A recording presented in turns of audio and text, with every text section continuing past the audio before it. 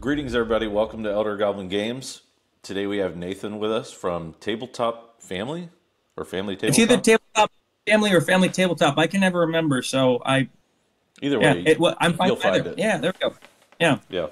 So, Um, do we have a topic we want to start off with, or did you have something you wanted to, go off of to get things rolling? yes, I do have a topic, and okay. Okay, I'm just going to go with it, and I'm not going to give a disclaimer for it. So, right now, you're in the middle of a very difficult life tragedy, right? And I had like a little light bulb moment in my mind, thinking about oh my goodness, this guy's going through something really serious, but he's still making YouTube videos about tabletop RPGs, right? And so then I kind of put that on a scale, and I'm going, all right, real serious life event, still found time to do tabletop RPGs.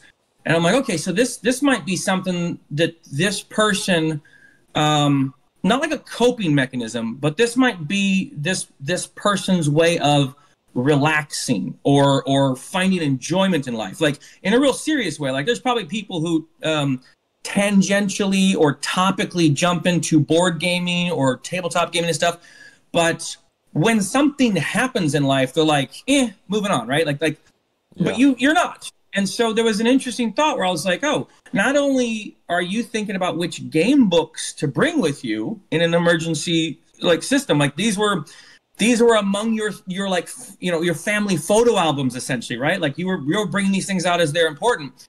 And then not only that, but you're going, hey, let me see if I can get mom and dad and my brother-in-law and them playing, right? And I was like, wow, that's really interesting, because they're all going through a bit of a struggle right now. And you're finding a way to connect your family with tabletop role-playing games. Yeah. And so I didn't have a direct question, but I was just wondering if you could talk about that. And maybe I'll press you to push in certain areas, but I just wanted you to talk about that idea. Does that make sense? Yeah, sure. So, Okay. yeah, I mean, tabletop gaming as a hobby is always, ever since, so I got into it, I'll just start by saying, probably about 9 years ago, I want to say, literally a year after D&D 5e came out. I just kept hearing about it. I had tried to play when I was really, really young, and for whatever reason, we just couldn't figure it out. This was probably 3rd edition, and we were all in middle school at the time. So my friends and I, we would just look at stat blocks and try to figure out how to play this game. We had no idea what we were doing. And then when I finally got into it in my, I guess that would be my mid-20s, it was just an eye-opening experience for me, that there were these games that you could put so much creative energy into. They were social. Nobody was at the time looking at their phones or a screen or anything like that. That wasn't even an option back then. And there was something about the connectivity of it that really just grabbed me and made me realize, this is a sort of medium unlike anything else that exists. I played video games all my life. I grew up with them. But to answer your question, they just grabbed me in a way that nothing else really has. Like books, movies, TV, whatever, video games. And so I just really gravitated to them. Honestly, it took over a few years of my life. I started playing Pathfinder, which is probably going to surprise some people out there, because I never talked about Pathfinder just because of the complexity. Pathfinder was your first game? Yeah. 3.5 D&D basically, but Pathfinder had the game shop in my town had a Pathfinder Society, which is their organized play. And so I really got into that for a while. I would go pretty much 2-3 times a week, even just whenever games were happening. Wow. Full disclosure, this came after a really big relationship breakup in my life, so it was I had nothing going on. I was a single dude, didn't have a family, and really didn't even have family nearby at that point, and just really dove into gaming head first. And I guess to move back forward a bit to everything that's been going on, there are friends that I now have that I've had for years that I really only met through tabletop gaming. people that have been close in my life. And it's just been such a staple in my life since 9 years ago. So, you know, every Wednesday sometimes, every other weeks, other times, you know, when we couldn't figure out a time to meet, things like that. But it's always been this solid part of my life that I always gravitated back towards, something to look forward to, somewhere to pour creative energy when I had no other outlet, you know, whether it was, you know, because I do music. I've been trying to write a book for a long time. I even started to develop my own role-playing game, but even in those times when I didn't have those things going on, you know, I could always lean on D&D or whatever system we were playing, and knowing that that was just around the corner, and I'd have it. You know, it's my poker night basically. Like some people have sports, I have D&D. So yeah, that was a long, rambly answer, but hopefully that's you. So what you have laid out, and you can tell me if I'm understanding this correct. Like, tabletop games became a way for you to, like, maybe relearn how to connect with people because you played a lot of video games, and you know, video games are one of those things where it's like you're either playing Tekken, you know, like with a person, or World of Warcraft, or you're probably playing like Mass Effect or something like on your own. And like the people who are really enmeshed in the video game arena are doing like one of a couple different things, but they're generally doing one of those couple different things, right? Like it's usually, I don't want to say it's all or nothing, but the Mass Effect people may not all be the World of Warcraft people. And so tabletop role-playing games became a way for you to like become social, and it also like followed up, as you said, like after a breakup. So there was the ability for you to connect with other people while you were hurting. Is that accurate? Yeah, I think so. You know, it was also like I've always been a huge nerd my whole life. Sure. First it was Magic the Gathering or Pokemon or whatever was the craze of the time. Okay. But then for whatever reason, I was always hesitant to go into the D&D realm. I don't really have a reason why, other than maybe like the Satanic Panic was a big deal in my town where I grew up. It was a small town. So, you know, we weren't allowed. Really, I wasn't even allowed to play Magic, but we got away with it sometimes anyway. Which, sorry, mom and dad, if you're watching. I understand what you mean, because I did the same thing. Like, I was in college and I was hanging out with like a LARPing group, you know, like we were hitting each other with foam swords and stuff and playing like, I don't know, Arthurian Knights. And when people were like, "Hey, you want to come play D&D?" and I'm like, "I'm not a freaking nerd," you know, like, no, I'm not kidding. Like, it was that incongruent in me that I was like, I can play a LARPing game and have pretend fighting, but you guys rolling dice are stupid, right? Like it was, I don't know, it's like a hierarchy.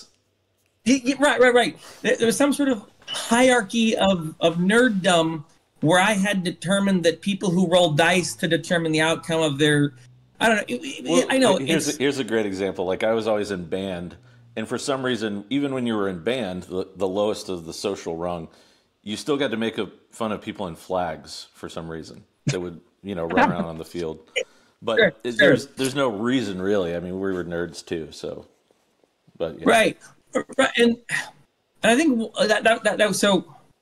My first game in was 3rd edition, and it was like in 2001 or 2 or 3 or something. I don't remember the exact year, but someone invited me to their game group, and I was like, sure, I'll try it out. And I think I was playing Oblivion at the time. Like that was like one of my number one games was Oblivion. Yeah. And I came home after like my first game session where we got in a fight, we shot some stuff, we were breaking into a castle, and like I turned on my game and I was just like, I hate it. You know, I mean, like it was this stark difference between I can do what I can conceptualize versus I can do what the programmers conceptualized for me to do. And it broke games for me for like a long time. You know, sure. In a good way. You start to always see the barriers once you're playing, you know, even you can only go so far in Oblivion before you hit those invisible walls that, you know, or even just role-playing, things like that, you know. Yeah. Sure. Going from picking 4 options in a conversation to going, I'm going to shoot this guy, right? Yeah. That's a real stark difference. And then, like, my first I think my first 3 or 4 characters all died horribly because I played a really impulsive character each time. And that was also something where, like, I'm thankful my DM was a punishing DM because I learned to love those characters that died. And I remembered the ones that died. Like, any of the ones that lived through a campaign, I'm like, I don't know them, you know? Right, but, like, I remember my first guy touched an orb of annihilation because you want to see what it was. And my DM's like, I got to talk with you. I got to talk with you. You know, and I was like, I died? And he's like, yeah, you died. You did. We'll make a new character next week. But I appreciated playing that way because there was a finality to those characters. Yeah. And it made me appreciate the game system and the realism of the setting too. Sure, you know, which I mean, actually might lead us to some of the games you mentioned in your video, but I wanted you to keep talking.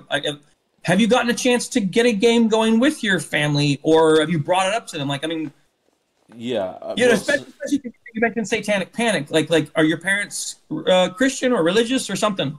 They are. Yeah, my dad was a pastor for most of my life, and funny enough, it's my mom that I think has the more aversion to gaming, especially D&D, things like that. But I mentioned it to them. I kind of softball pitched it just to see their reaction, and you know, because of just the strange situation we are in the way that we're kind of just around each other right now for so much time with not a lot to do while we're figuring out, you know, what to even do next. I was like, hey, you know, there's no better way to kind of get our minds off of things, spend some quality time together, do something creative and really fun. I sort of told him it's kind of like a board game, but you're going to be a little more involved than that, and it's a little more free form, is how I pitched it. And they seemed to be, you know, amiable to the idea. Once I start breaking out the character sheets, we'll see how it goes. But we have a game coming up, and I think I've been trying to decide what to even run for them. And I have Waking of Willoughby Hall with me, so I think I may try to do like a ShadowDark hack of that and see how that goes. And if they find it fun, we'll go from there. If not, I'm not going to even worry about session 2 or whatever, that kind of a thing. Sure. I understand that. Like, I understand that thing kind of where your parents are coming from. I'm a Christian. It's on my channel. It's like, it's not a secret.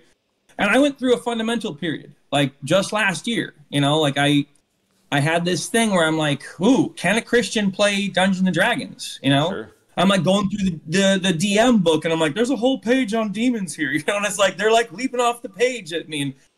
And I, you know, over the course of the year, like the nightly game group that we had, the Saturday night game group that we had went from being like my son, my wife, myself, and our friend in Thailand to including my son's mom, my ex-wife, and my ex-brother-in-law. And at some point, like, I had this thing, like, because my mom's pretty fundamentalist, and she's like, I don't know how you're playing D&D and being a Christian, right? And I was like, me neither, but it's working so far, right? And then, like, our game group started coming together, and, like, you know, we're there, and we're having fun fighting monsters and having just silly antics and stuff. And in the background of my mind, I'm going, like, wow, I'm not even trying to summon any demons. Like, I'm not even, I'm not, I know that sounds silly, like, but that was the thing, is like, nothing in this is me trying to summon demons. Yeah. I'm trying to, like, as the dungeon master, I'm trying to help my son connect with his mom because they don't really have any interests, you know, and now they're painting miniatures and listening to Dungeon Dudes together. And I'm trying to reconnect with my ex-wife, and I'm trying to connect with my friend in Thailand.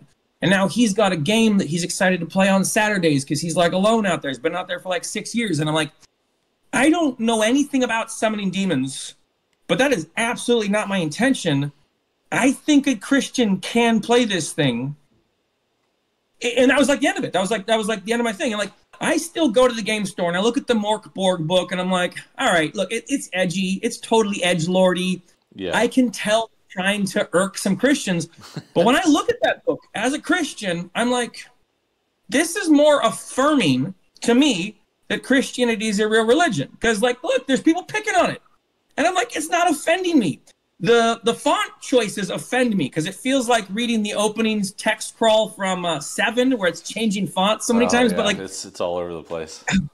Right, but I'm like, but the content, I'm like, I played Pirate Borg. Same thing. Didn't summon any demons. Wasn't even trying.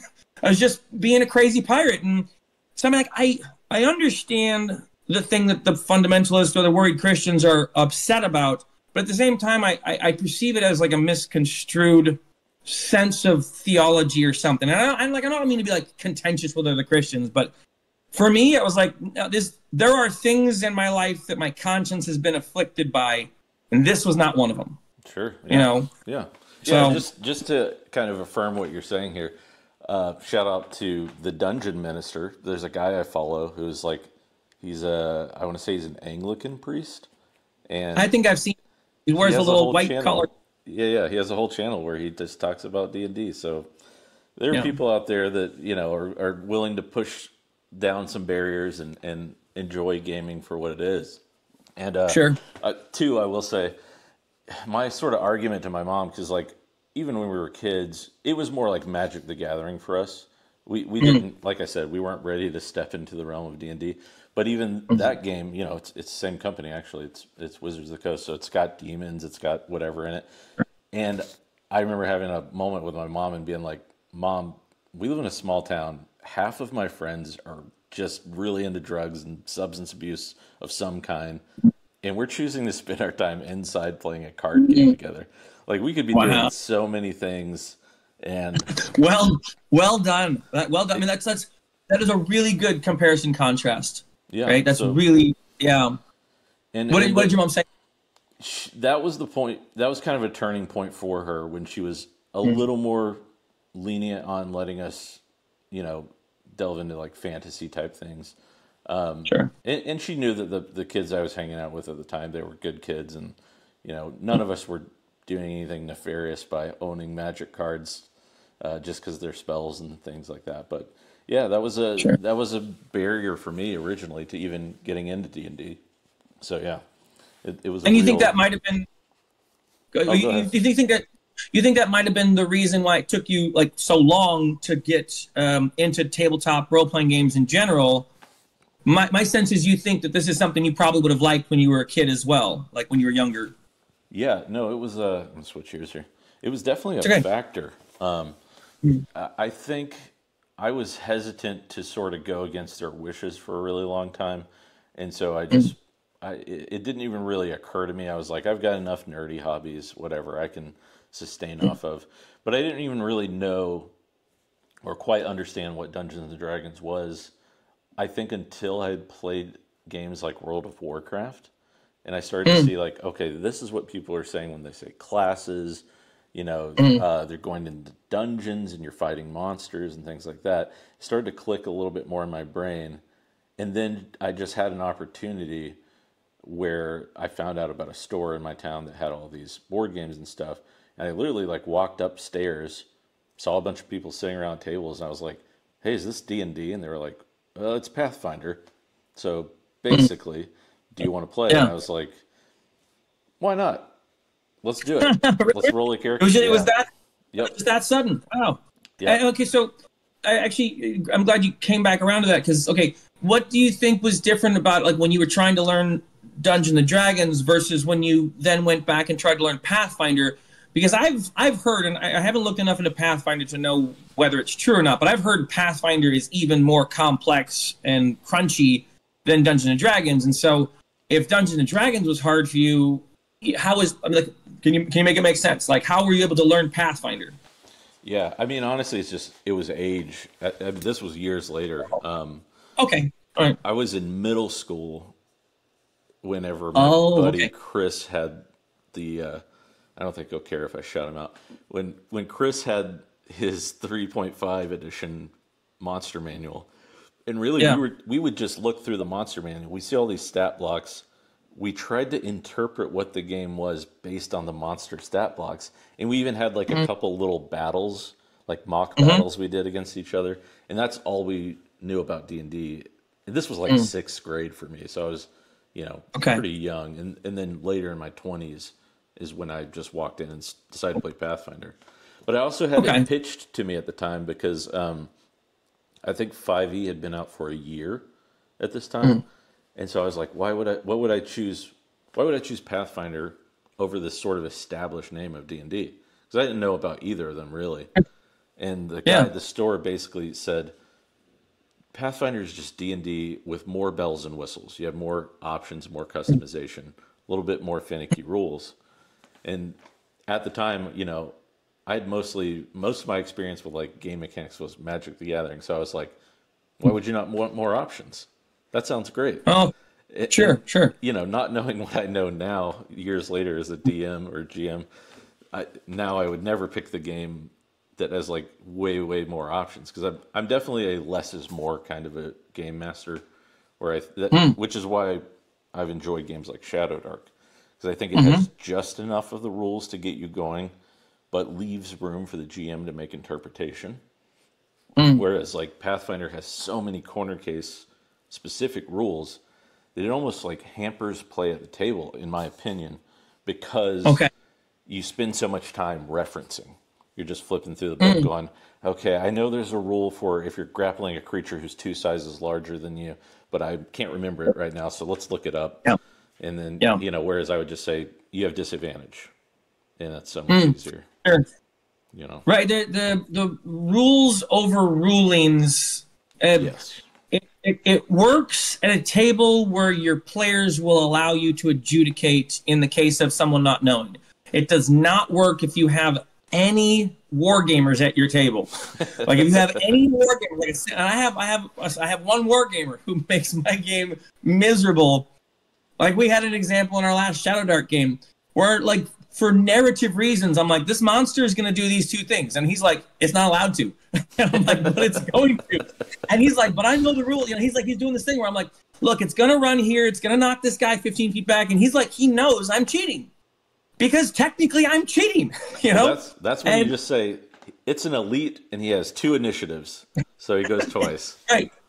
Right, that's the thing. So it's hard when you're playing with a player who is perceiving the game like a war game and they're going, it's you versus us. And that's a really difficult situation because that means that when that player sees you do a thing that seems a little unfair, they tend towards thinking that you're trying to guide the game by unfairness or something, and as opposed to they're going, oh, this is for story purposes or something like that. They're not interpreting this unfair moment as an opportunity for them to really shine. Like, hey, you just presented us with a Goliath. That's not fair, right? But it's like, no, but now you can have this really cool moment where you take down a dragon or something, and so it's hard to have that. But yeah, I get what you mean. So the Pathfinder system, how long did you play that before you went, this isn't for me? Probably 1.5 years. Okay. I mean, and so you were playing in it. You were playing as a player the whole time, or you were doing DMing as well? Just as a player. I was prepping. So this was actually my breaking point. I was prepping for a game to run like a campaign in Pathfinder, and I was coming up with the villain, the main big bad, whatever. And I'm literally building like a 20th level character because in that game, you have to do a feat tree. So you're like, okay, if he's an archer and he has twin shot, well then also, you know, I got to take it next level. He gets another feat because he gets a feat every 2 levels. And so I'm building out this character and I was spending so much time on one monster.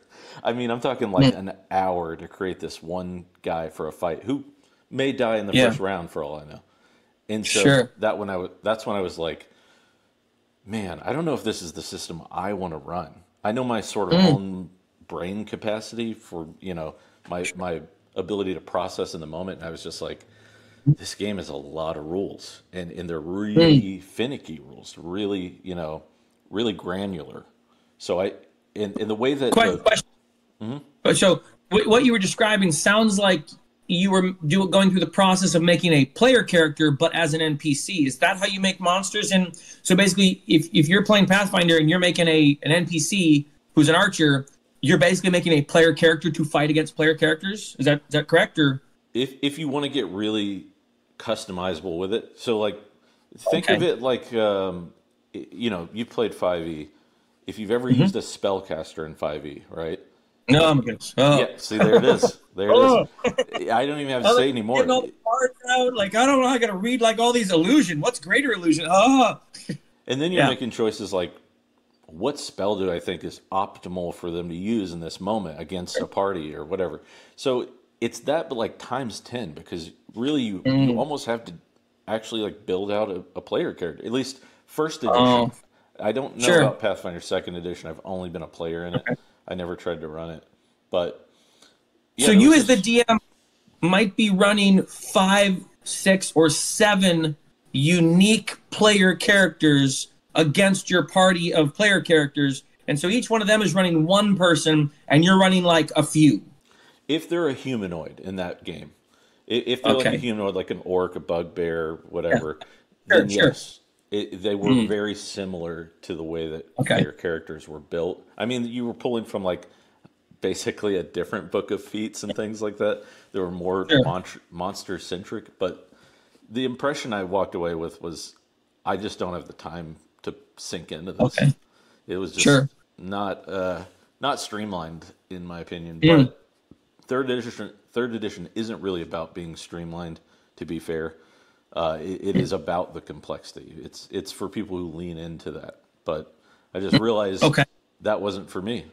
And that was when I checked out 5th edition. Because I had a friend who was running it. And I got to play in one of his games. And I was like, wow, compared to 1st edition Pathfinder, this feels so easy. Which is saying something. This is also like was this 5th edition after Xanathar's and Tasha's came out? Because those really messed with 5th edition. Like when Tasha's, obviously we jumped in late, but when we got the Tasha's book, when I got to page 7 and it basically just destroyed the entire reason why you'd ever pick a race, I was like, what? Is the whole first section of this other book just null and void now? Like I don't just, like that was a really weird thing. I was like, wait. So you can just make anyone and say like they're elf, sort of, you know, and like, but really it's a dwarf with a constitution bonus with like, and I was like, what is anything now? You know, like it was. This was at the beginning of 5e when there were only the core rule books. Honestly, it was fairly streamlined back then. I think this is something that happens with every edition that stays around for a long time, is you start to get what they call bloat or rule bloat and power creep, which, you know, I think it got kind of exponential after Tasha's, in my opinion. And that's kind of when I honestly started to look at other systems because, you know, say what you will about the custom race or character creation kind of stuff. I'm glad it's there for the people that enjoy it. But it's sort of, you know, that was the point when I had to start saying, like, I don't know if we'll use this book, you know. And that always feels like a weird line to draw for me. Yes. Hey, you can only play... Okay, the Grognards all have that thing where they say, in our game, you can play humans and elves, and no one can be a paladin or a cleric, right? And that's like the old way of doing it. Dude, I got like a table with 13-year-olds. I'm going to be like... You gotta pick this character. My son tried to pull that with me yesterday. He's like, you gotta be a dwarf. I'm like, I ain't being a dwarf. I'm not gonna do it. Just burst that bubble real quick. Right. Yeah, and you know, at the beginning of when I started playing, I was kind of that way too, unfortunately.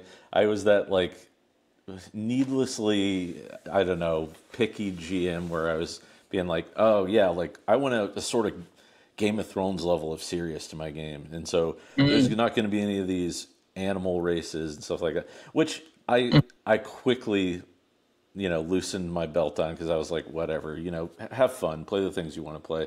But then it also just made me realize, like, maybe this isn't the system I want to run. Maybe it's just a little too, I don't know, silly, for lack of a better word, for me. What did that for you? And I want to. I don't want to aim you in a direction, but I'll at least suggest what did it for me.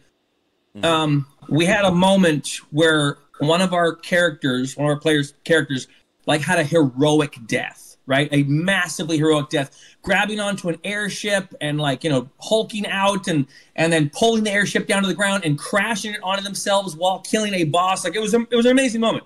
And all my players are trying to go run and find their body. I'm like, they're dead. And they go... but the thing is, they know all they need is a molecule of his DNA to bring back for a 10,000 gold spell.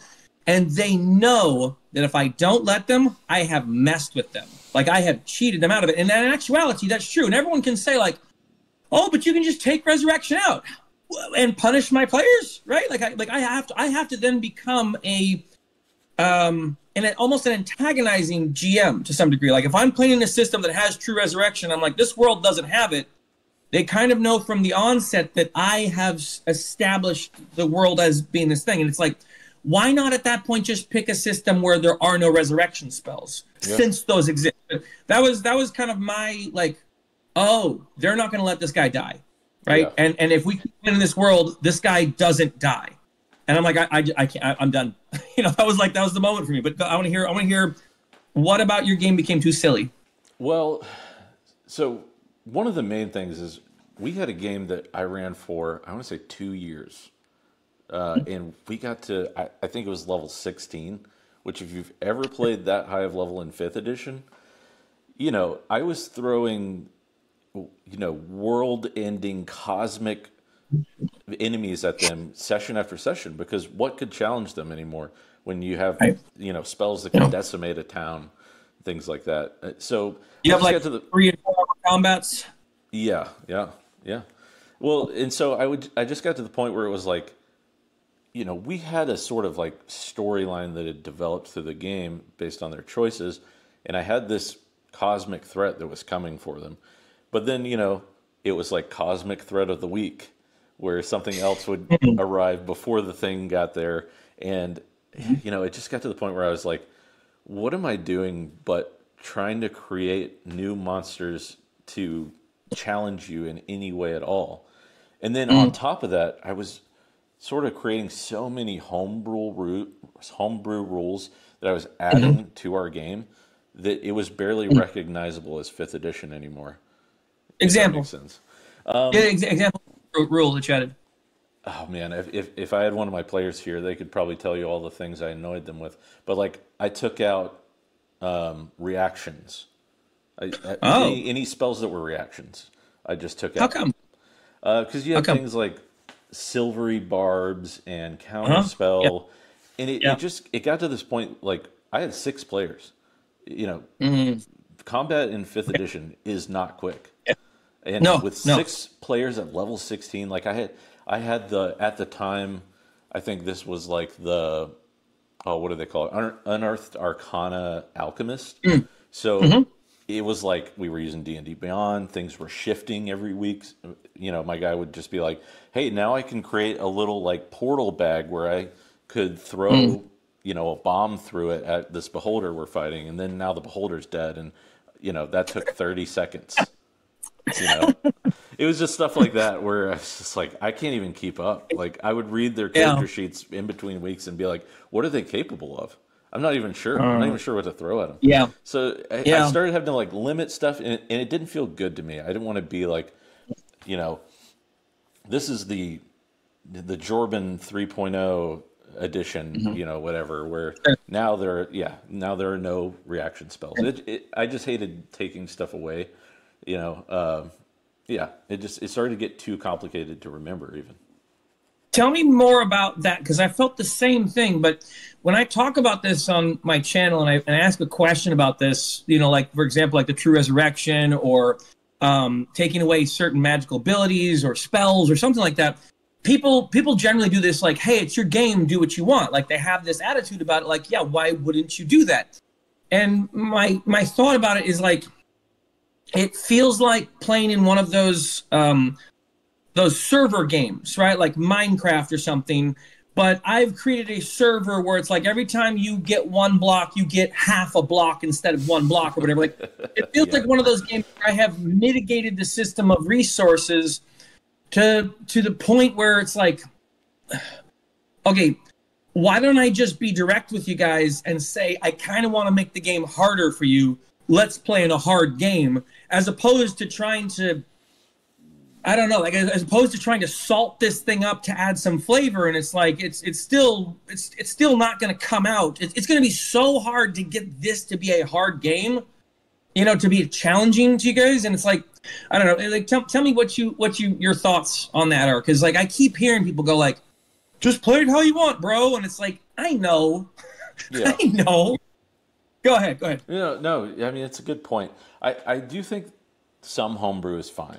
Everybody has just things they prefer. If you want to alter some, maybe things that aren't like core parts of a game, I think that's totally fine. I still do that. Even with ShadowDark, I have my own little rule set that and that actually comes from a long history of tradition. I watched a couple of videos where some of the early people who were involved in D&D were talking about how you would go to someone's house and the first thing you would talk about were, what are your table rules? And it would be like, okay, these are the things we changed to the core D&D game.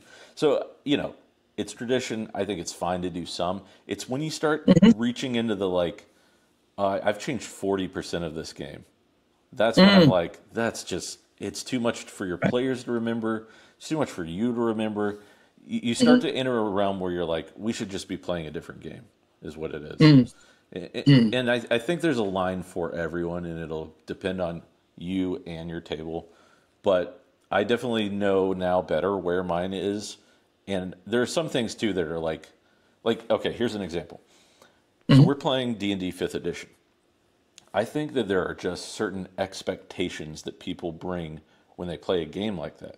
They're like, this is going to be heroic fantasy. We're going to be doing superhero level powers. We're probably never going to die. And if we do die, it's because we made some bad choices and got stuck in a bad situation. It's not because our DM, is overbearing or whatever. So if you're like, okay, let's start off, I cut out, you don't add your con to your level when you level up or whatever, to your HP that you roll. And we're only rolling HP. You can't take the average. Then there's going to be someone at your table that's going to go, that's just not what I'm imagining for D&D. That sounds more like a ShadowDark or something. And so you have misrepresented the adventure that they expected by altering the pray that I do not alter them any further, right? Yeah. I get you. Okay, interesting. Yeah, I think it's an expectations thing, because let's be real. D&D, as it stands, 5th edition at least, I don't know about 2024, is a beer and pretzels kind of game. Everyone's there to have fun. They're there to throw around their heroic powers and intentionally get in fights. I think that's what people are expecting now when they hear D&D. And so if you are like, this is going to be this really dark and gritty game, there are only humans. It's like already you're like, you ruined someone's idea of what D&D is probably, you know? Right. Maybe it's only 1 out of 5 of your players. Maybe you're lucky you have a great table and they're just okay with the game you want to run. But I think certain games have certain expectations. So it's much easier to just say like, hey, we're going to play ShadowDark, right? Immediately you're like, okay, now I'm thinking of my characters as hit points rather than having hit points on my character. I stuff see. Like that. Sure.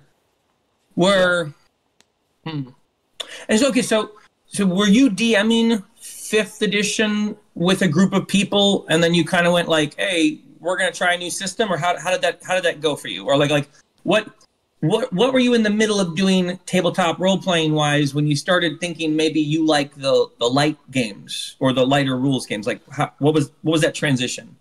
So I didn't even really know what I was gonna like yet. I was just trying out a bunch of games at first. I just knew I didn't want to run 5th edition anymore. And I think the thing that really set it in stone for me was I told my players, hey, I don't think I ever want to run past 10th level again, maybe even 5th level. And they were like, ooh, 5th level? You can't even really build a character by 5th level. And I was like, well, maybe I just don't want to run D&D then. You guys want to try something else? And they were really willing to, try out a few games with me. And actually, this is probably also going to surprise some people if they hear this. The first game I tried that wasn't D&D was Genesis. I don't know if you've heard of that game. Oh, it has its own dice set, right? Mm-hmm. Yeah, it's the same one as the Fantasy Flight Star Wars game. If you've ever the Edge Studios game. Edge of the Empire is one of them. Edge of the Empire. There we go. Yeah, Edge. So like Genesis is the system that the Star Wars Edge game uses. Is that correct? Yeah. Same weird dice, same mechanics and stuff. And we played that for, I want to say, about 6 months before I got tired of it. It Oh, got really tedious to me. what did you get tired of? Because I mean, I've had people recommend the system to me, like, hey, you should check out Genesis, and I just know that it's a system that you can play a multi-spectrum of settings within, but I don't know much more than that. Okay. Yeah, it's a universalist system, so you can play whatever weird West sci-fi fantasy. There were things I did really like about it. I'll tell you the one thing that eventually broke me. There are all these dice you're rolling, and they all have little different symbols and results. And you know, you might have a result from a player. Let's say they made a history check, and it's like, okay, you have. I'm going to butcher all the names on this because I can't remember. This is the other problem. I can't even remember them. It was like, okay, you got a triumph, which is kind of like a crit, but you also rolled a despair, which is like a crit fail, and you got 2 threat on this die over here. So that means your threat level for this roll is 2. Oh, but wait, you also got 2 boons. Oh. So the boons. So you as the GM are having to adjudicate some random craziness and make sense of like a nonsense roll and add something that's not disparate. Okay, all right, you go ahead, keep explaining it, but that sounds awful already. Yeah, and there were, you know, some things cancel each other out, but like a despair and a triumph don't cancel each other out. So it's like you fully succeeded and fully failed at the same time in this roll, and now I have to interpret what that means to this specific roll. And sometimes you could do it and it made sense. And there were charts that were like, here's some suggestions. If you just want to have them deal some strain or whatever and take some damage, you can do that. Sure. But here's kind of what it got so taxing. It would be good for a certain style of campaign, I'm sure, but it wasn't really quite the transition I think I was looking for with my group. And we ended up quickly moving on to DCC, but that's another part of the journey. So you went from like one form of complexity to a new form of complexity, and that new form of complexity was less interesting for you to adjudicate as a DM, and you were like, nope. This is still complex, but weird complex now, or something. Yeah, and I even think it wasn't necessarily worse.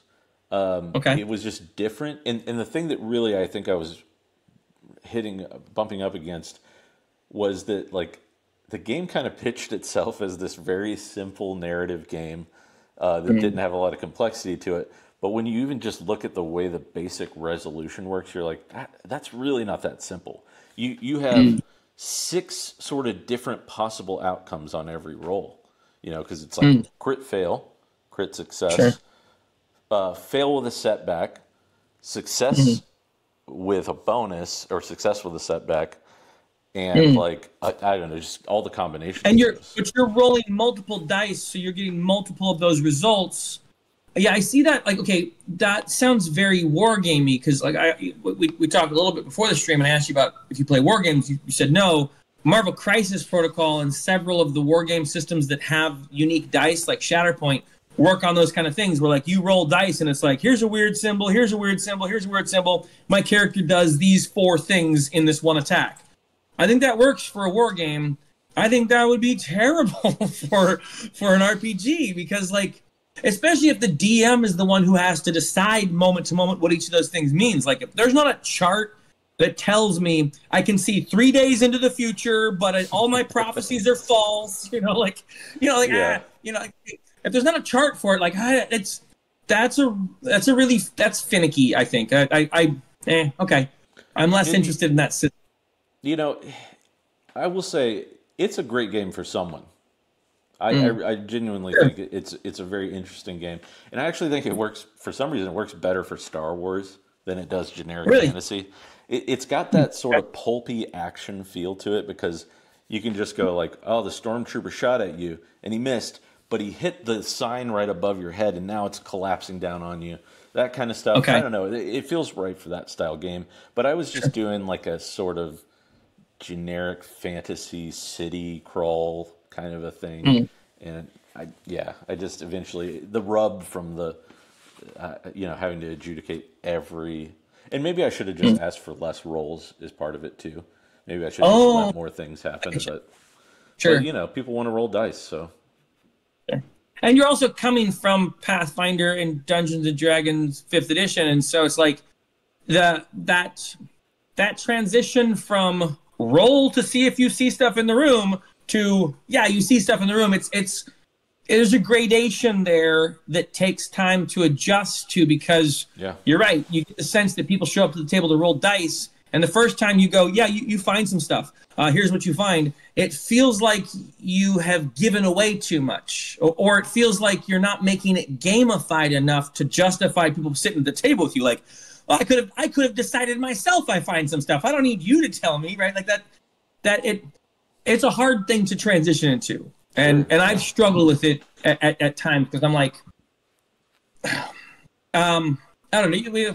You get what I'm saying? Yeah, no, that's one of those sort of like OSR mentalities that I've adopted since I've been trying out games like DCC, ShadowDark, eventually OSE I want to try. But I think that shift in mindset is difficult when you're coming from games like Pathfinder and 5th edition, because a lot of people sink a lot of points into perception, for instance, or they have whole feats centered around perception and being good at it. So you don't want to just say, oh, hey, slow down, don't roll that dice. You know? It is a weird thing that you have to sort of transition into. Well, I've designed my character to be able to talk well, and so I convinced this NPC to open the gate for me. I rolled a 23. And I'm like, well, what do you say? Well, I rolled a 23. You know, I mean, it's like, yeah, okay, but what do you say? And the moment you actually get the person to say something interesting to convince the NPC to do a thing, you no longer need to ask for rolls. And so like charisma and persuasion and all those like charisma skills become very useless at a table where you're going, tell me what you say. Yeah. And so like the charismatic stat becomes something you can almost drop off. And I find that, like, in some systems, they're trying to wedge it into places where, I mean, okay, ShadowDark does an okay job. Some people pointed out that you can, like, add charisma to enemies, I don't know, their morale checks or something, or their ability to start earlier in the round or something like that, their initiative. And I'm like, okay, fine. Maybe that's a little wedged in. But otherwise, like, if you don't have the witch class or the whatever the backwards paladin is in ShadowDark, there's almost no reason for the charisma class or the charisma attribute, because a game where you're going, no, there's no reason to roll to convince this goblin of something. Just say what you say, you know. And to your point, this was something I think Mouse Ritter actually kind of turned the light bulb on in my head, because it's not so much a rule, but like a guideline, and it says, this is under the player's guideline, I believe, it says something like, rolling dice is risky and should be avoided when possible, so that you're encouraged to role play in a way where you're not going to have to roll a dice. But again, it is a mindset shift. Something else I was going to add, and now I'm gone off on a tangent. But to your point, I think that charisma is just always going to be on the page somewhere, because it's tradition at this point.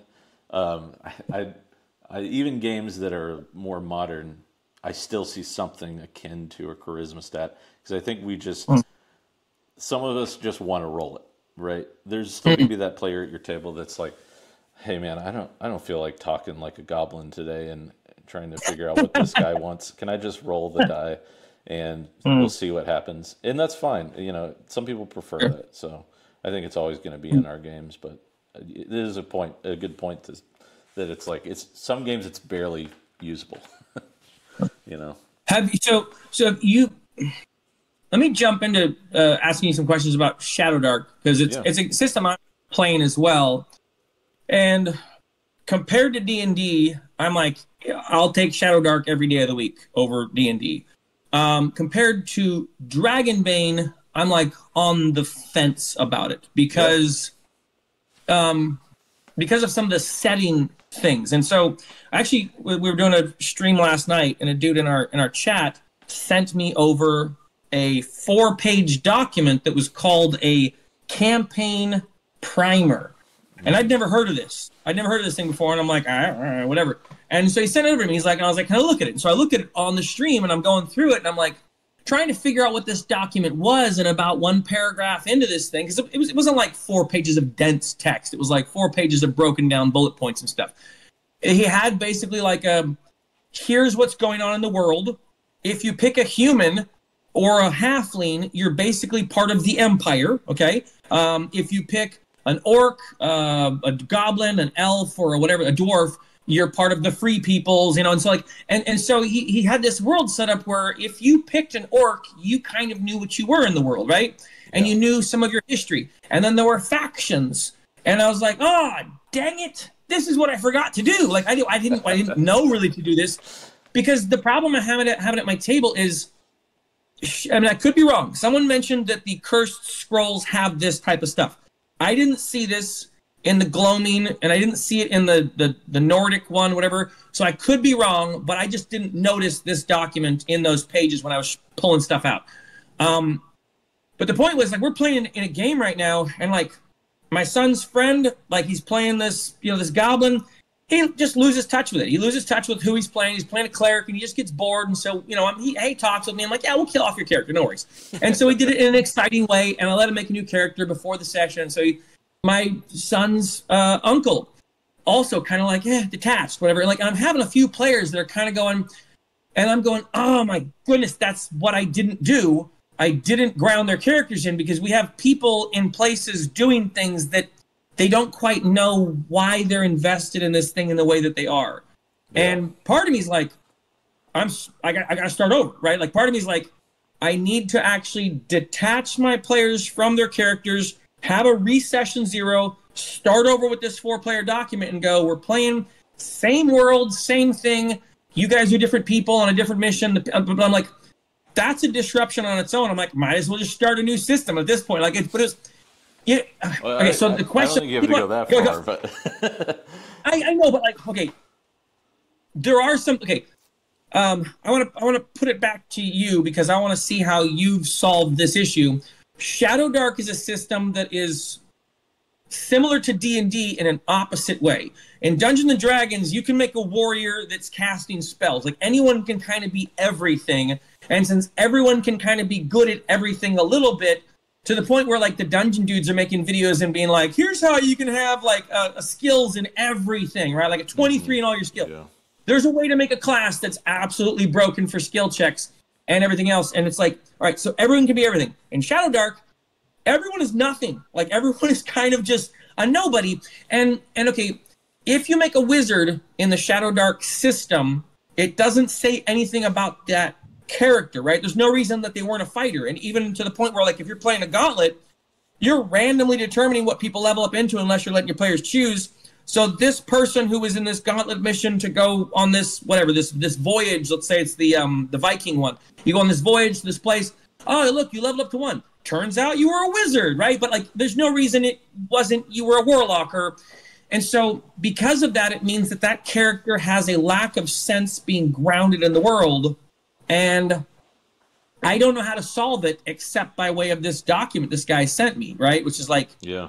Which then also makes it difficult to run a gauntlet for the game.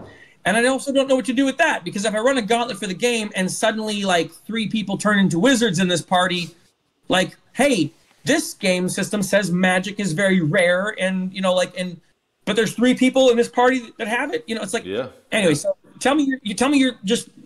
I'm going to be quiet now. You unload. Well, so I have 2 thoughts. One is more about the class-specific stuff, and then the other is like sort of tying your players to the world. Because it sounds like the thing you're talking about is also sort of like a world-building tool a bit, if I'm interpreting it right.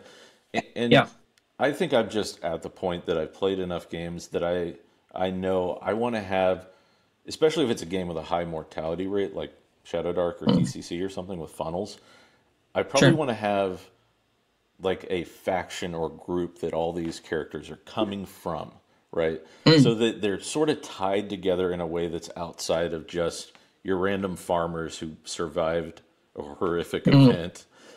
So like that's my mistake. Random farmer. I made a whole party of random farmers. Oh yeah, I did it in DCC. But so. Yeah. You know, I was ramping up for a ShadowDark game pre the Western North Carolina disasters. So I had written this entire group I called the Lamplighters. And it was going to be kind of a West Marches style where they're branching out from a main city hub. So the idea was that you're going out into the world to sort of, push back the darkness, to empty out the old tombs and dungeons, to fight off bandits, things like that. That way, if some random character dies from a trap, they just send in a new lamplighter as a reinforcement. And so there's a way to kind of tie them into the world and the lore and the things that were happening in the game that felt a little more natural to me.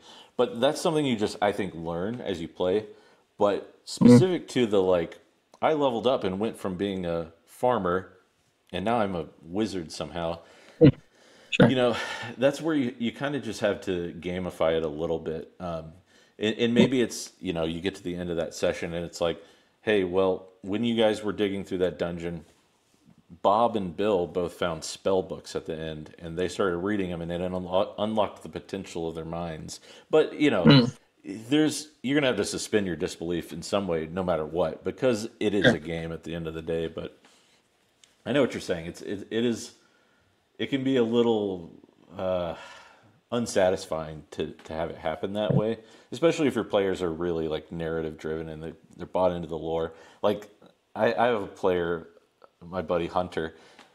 We were about to play this ShadowDark game, and he's like, "What's the world lore? What should I do for writing my background?" And I was like, "You shouldn't write a background. You might not even live through this gauntlet.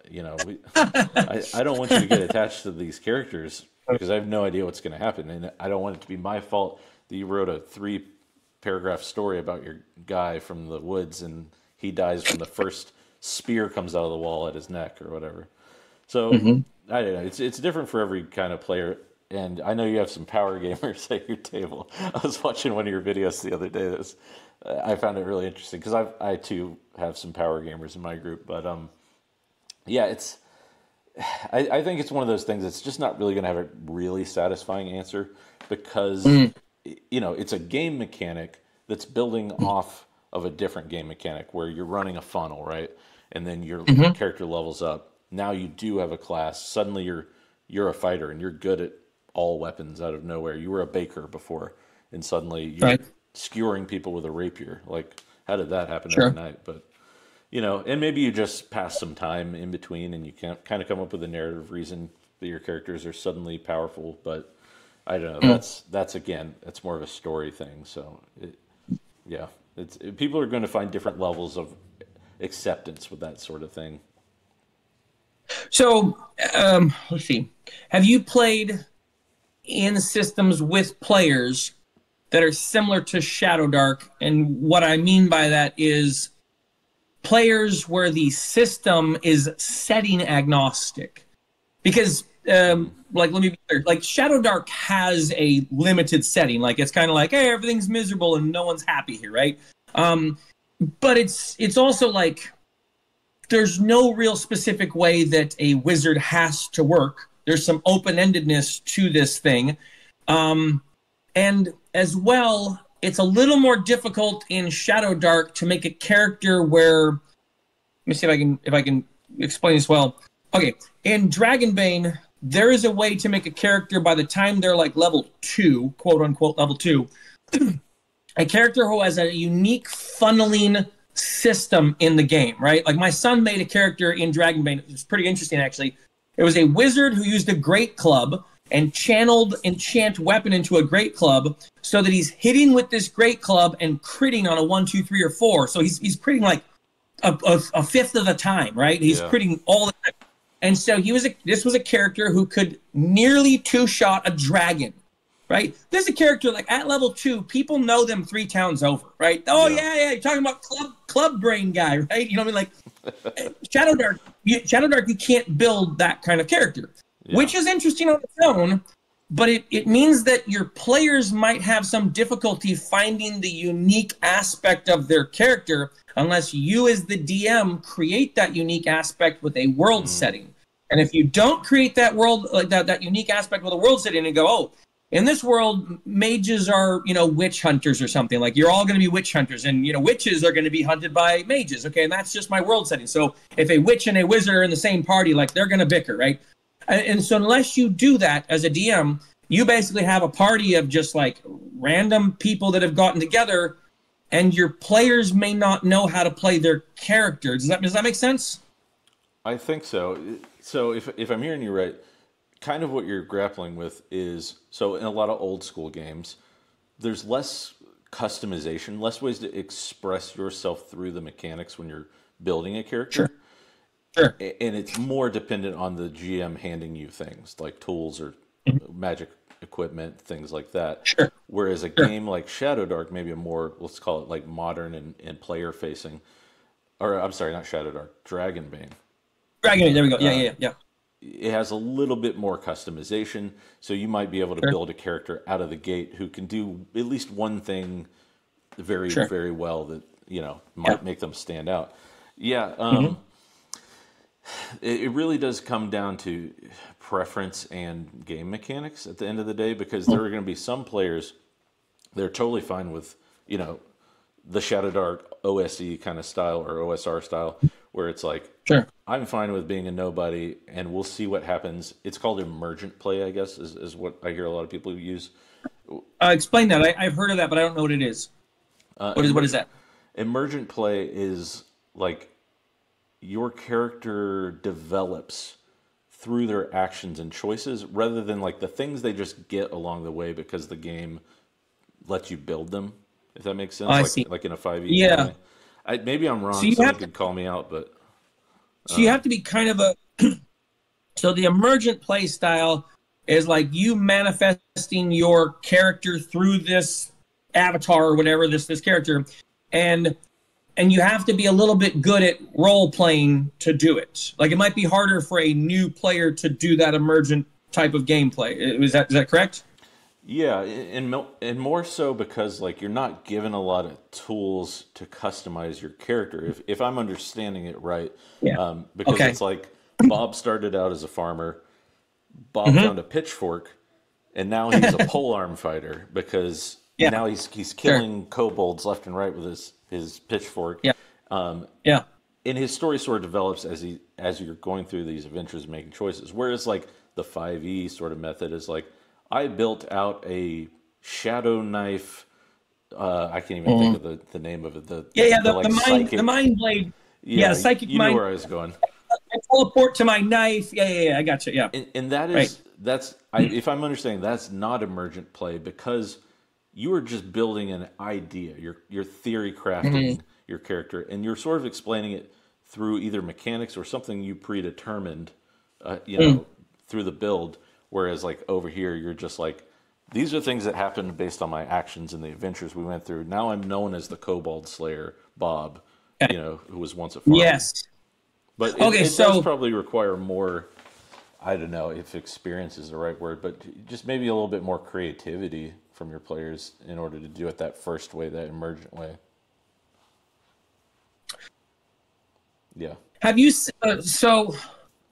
yeah, I guess that's the thing that, okay, so this thing we're talking about, like setting inside of a system, is kind of the reason that I've been recently getting like bumped around in ShadowDark. Because like initially we were in 5th edition and we're like trying to game, and it was like, man, we're having a real fun time playing this game, but these combats, 3 hours long, 30 minutes to get around the table with people going like, hang on a second, go back a second, I had silvery barbs ready, and it's like, there's all sorts of different things happening that just make it. That's why I took that spell out right there. No, okay, I had so many criticals ruined with silvery barbs, and so many bosses that got one-shotted with Tasha's hideous laughter, that I started having to go, okay, every single boss I got to put in this game has to either have a legendary reaction or a high wisdom saving throw. Like, and if they don't have a high wisdom saving throw, I'm just going to cheat. Like, this is ridiculous. I got like 6 bosses taken out because they're laughing on the ground. Yeah. Such a ridiculous. Yeah. It's a frustrating, like, well, it wouldn't be so bad if my players weren't going the games too easy. Like I wouldn't have a problem. Like, I was like, okay, this is fine. They're having fun. But then afterwards the game, they go, could you make it harder? And I'm like, no, I don't think I can. And then one time I did. I put 3 dragons in a room because I was like, okay, I'm like, realistically, I'm like, no, this one dragon's going to get Tasha's Hideous Laughter. Yeah. So I put 2 dragons and I was like, it's still not hard enough. This one's going to get Tasha's Hideous Laughter, and my paladin's going to do 90 points of damage on the other one. He did 200 in one hit. 200 points at level 10. He nearly one-shot a dragon. I think I even had to cheat on its hit points because he smited it so hard on a critical. It was just like, okay, I put 3 dragons in. They all ran from the room. I'm like, this is doable. You guys could totally take 3 dragons. What are you running away for? I was so frustrated because I designed an encounter that's exactly what they asked for, and then they ran away like cowards. I got off on a tangent. ShadowDark, now my players are like, we don't know who we are in this world.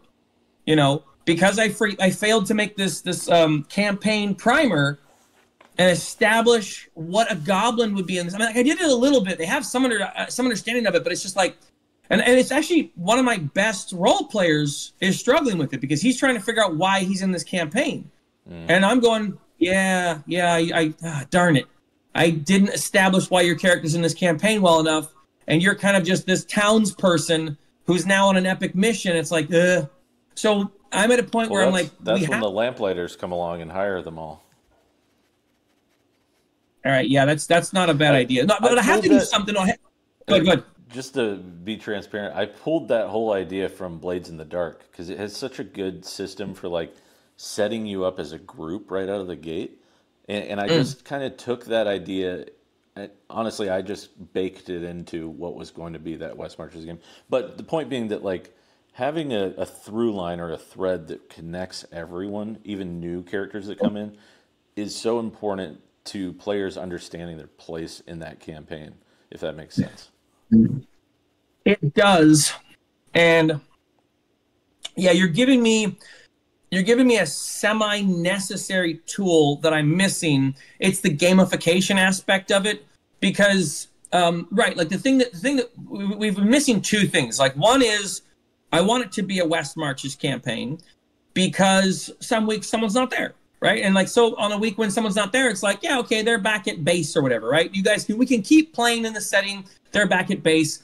The problem is I haven't written in that through line. So right now it's just my party going from dungeon out into the normal world. And I'm going, so where do you guys think you're going? Right. Like there's like there's this issue. And then there's the problem of like, because I have them on this mission to like rescue these missing children who are in various places, they go find some, and then like one person goes, I'm going to go run the children back to town. And I'm like, the party's, like we're missing 2 people now. And it's like, there's some of it's my own fault world crafting.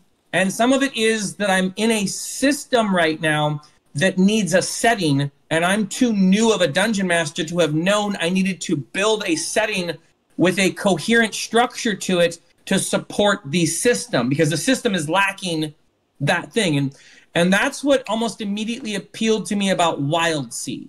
And like I can recognize right away, Wildsea is a game system that is solving 8 of my 10 issues. And the other 2 issues I have, I think it might be solving as well. And that's why like part of me is going like, do we stick in ShadowDark, which my players aren't into? My players are not into the ShadowDark aspect of ShadowDark, right? Like I brought up spiders to them, and I'm like, it's one simple spider. Kill it. Just kill it, guys. Just kill it. And they're like, we want to give it food. I'm like, you guys are not playing ShadowDark. And I'm like, and the thing is, like, I set this up as bait because I kind of wanted to figure out, like, what are they going to do with it? And I picked spider because spiders are gross, right? Yeah. And I'm like, there's no reason for them to try and make friends with this thing. And they're like, we give it food. We're gonna pet it. We're gonna try and pet it. I'm like, oh, okay. I'm like trying to read the room here and going, these people do not want bone crunching spiders. These people want cuddly, friendly spiders that like make pets and stuff. And I'm like, huh. You know what I mean? Like, okay, so tell me a little bit about your ShadowDark campaign and give me an idea of how you're playing it so I can, because I strongly get the sense from the people in my comment section that I am totally misrepresenting ShadowDark to my players, to the point where I am not doing the system justice to them. But at the same time, I'm going, I think if I do, my players aren't into the game. Gotcha. You go ahead, tell me a little bit. So full disclosure, I I never got to start my campaign because of the flood hitting our town, and That's right. That's right. I'm sorry you mentioned that.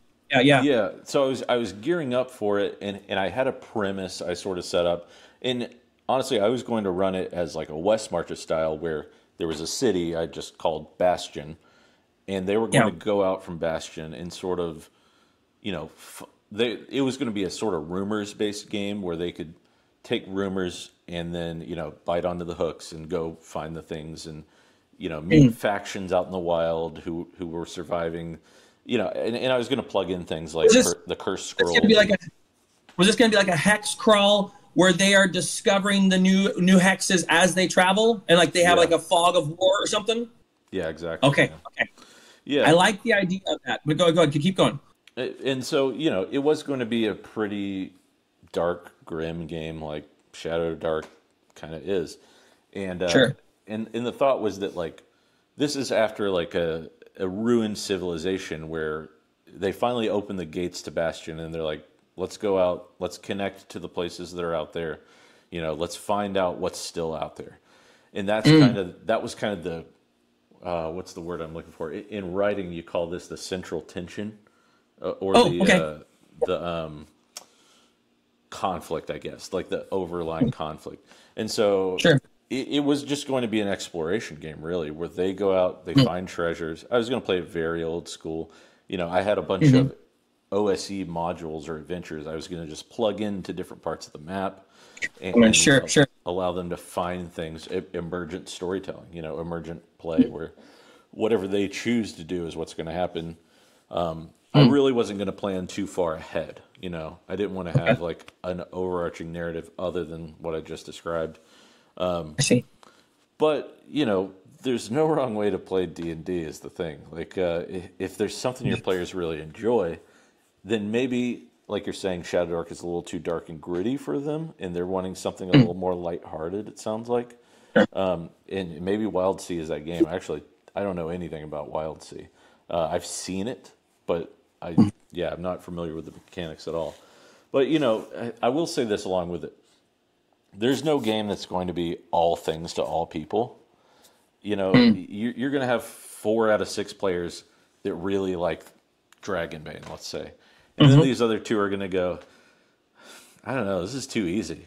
I was having fun with ShadowDark. Or like, this still doesn't have enough bells and whistles for me to make the characters I want to make. And, it scratches that itch a little bit, but you know what I mean? Like, I do, because I've heard people say this, and I know that there's no one game for everyone. Okay, that's true. Other than Crown and Skull. I mean, that's the game for everybody. I'm just going to endorse. Okay, so I'm gonna have you tell me about that, and then I'm gonna tell you what I've learned about Wildsea. So we'll exchange some game information.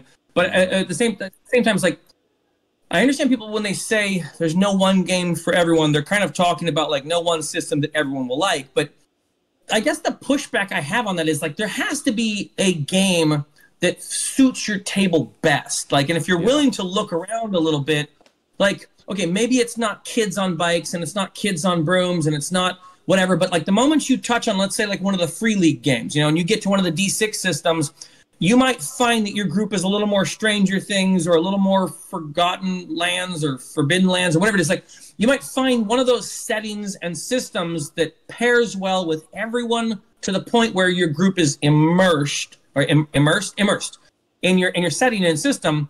And like, okay, it wasn't Dungeons and Dragons for us, and I don't think it is ShadowDark.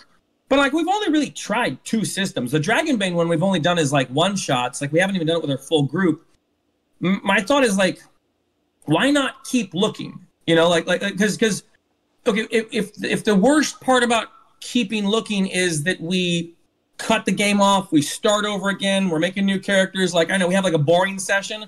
Why not have a few boring sessions to get into the system where everyone's kind of going, oh, this is the one we've been looking for. And you know what I mean? Like there's there seems to be like this idea, and I get it from both sides. The people who find one system and love it only, and the people who say explore are both kind of saying there's not one game system for everyone. And I'm like, we should look, right? I mean, just like look, I mean, like what? Okay, if there's only 5 systems, I get it, but there's like 1,000 systems, right? Yeah. Okay, if I was to just go off of what my game store has, like, okay, there's 40 or 50 systems.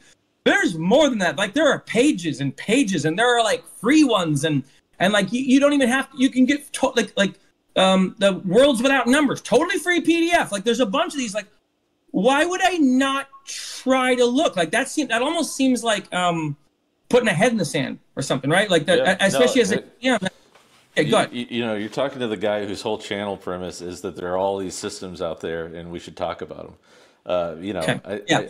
I spent most of my to the choir then. Yeah, I've spent most of my YouTube career just trying out new systems. You know, ones I'd never heard of, and people suggest to me, things like that. And no, you're absolutely right.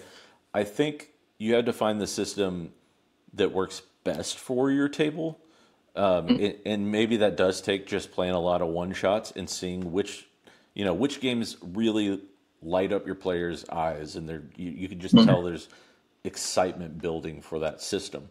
But you know, sometimes you get 6 months into a system like I did with Genesis, and I just go, I really don't want to run another session of Genesis, and now it's dawning on me or whatever. So you know, all that to say, like, there's 2 sides to it. You know, like you can find that system that works really well for most of the players at your table. I don't think you'll find one that works for everyone at your table. I think that's just a fallacy, because you know, everyone comes to D&D. Yeah, everyone comes to games like D&D for different reasons. You know, you got your power gamers, you got your role players. You know, you have people that just, they want to theory craft their characters, and if that isn't there, like in ShadowDark, they get bored because it's like every character feels the same to them. So, you know, it is a balance, and I think you can. Real quick, the idea I've gotten about D&D is D&D seems to be for a lot of different players, but it's not for DMs. Like, most of the people I've talked to who have started to hate Dungeons and Dragons are people who are running the games. But like, all the players are like, yeah, it's totally fun. I'd play this game forever, right? And even DMs are like, sure, I'll play. I just won't run it, which is interesting because they designed a system that the people who are most necessary to play the system are not interested in playing it. Yeah. You know, but sorry. Go ahead. This is me speculating a little bit, but maybe even more so for the 2024 edition. There was a lot of phrasing coming out when they were making announcements about, like, these are the rules that are going to frustrate your GMs and things like that. And it was just like, really? Well, what are we doing? I don't know if that's the direction we need to be moving in.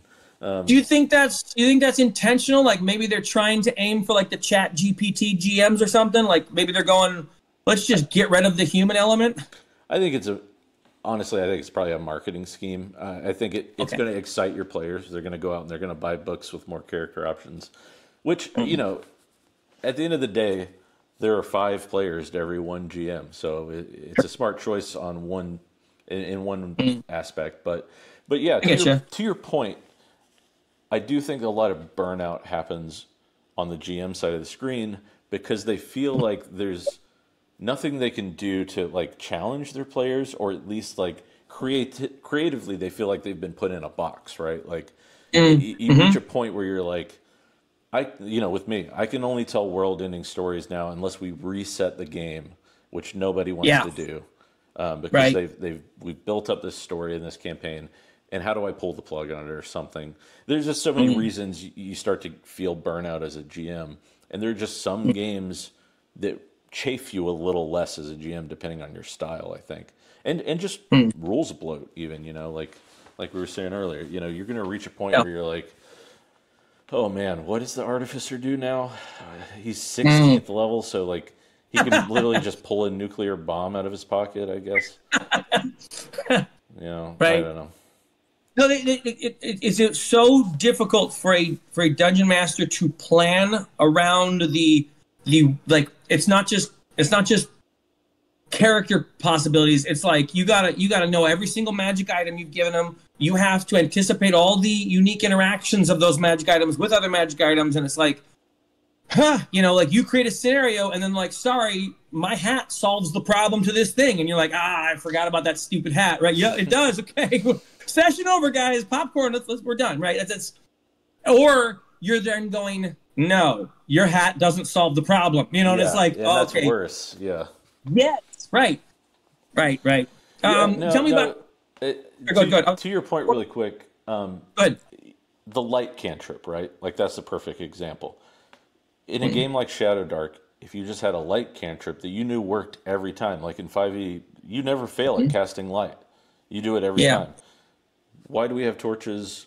Why is every sure. dungeon in the world not just full of like, scrolls of light cantrips, Right, whatever. So it just starts to take right, away ways to challenge your players by the more sure. options that they have, which, it's fun to have options, but at the same time, like, what kind of story are you wanting to tell, Right. They're also a bit undoing themselves with like their sense of I don't even know how to approach it, but like I saw this thing where there's like, dungeons with for wheelchairs and stuff. And I'm like, okay, I understand the intention behind this. Like I understand what you're aiming for.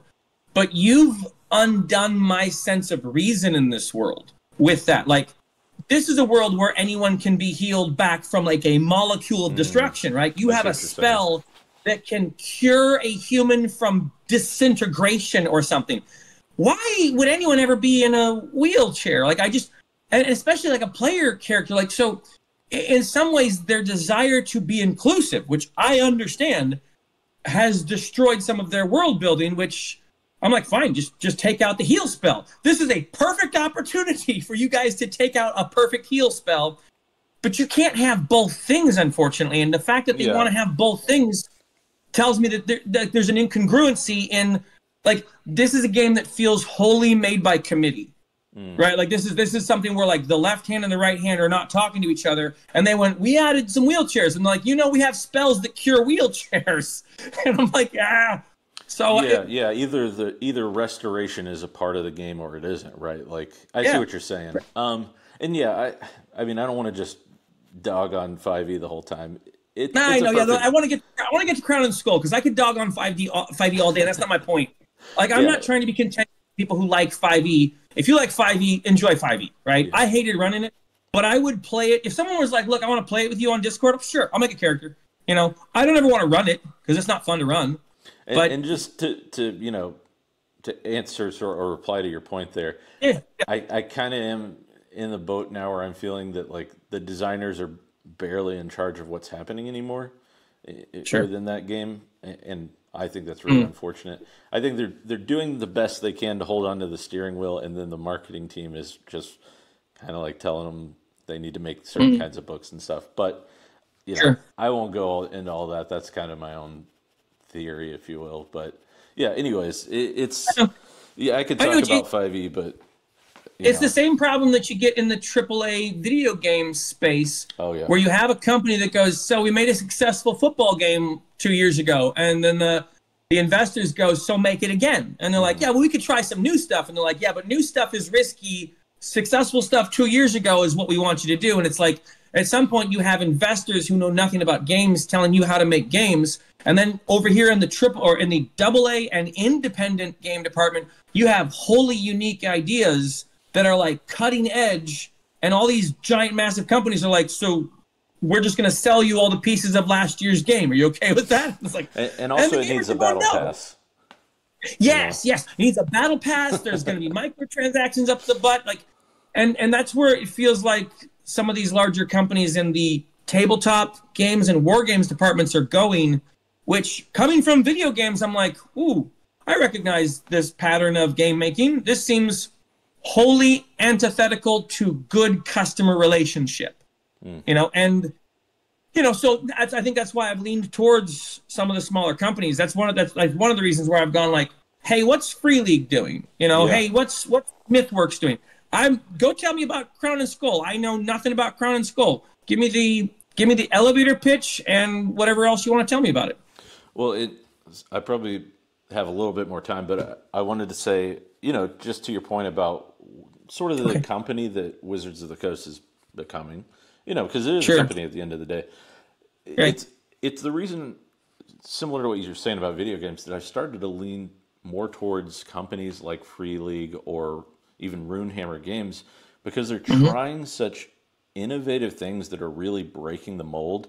They're not just trying to stick right in there and do what's always been done. They're really reaching for fresh ideas and new takes on it. Like even with Wildsea, sounds like there's some really interesting ideas for reasons for things to happen within that game that are kind of helping your GMs along, so that they're not just going, "What do I do about reasons these characters are in?" But anyways, to maybe talk about this game for just a second.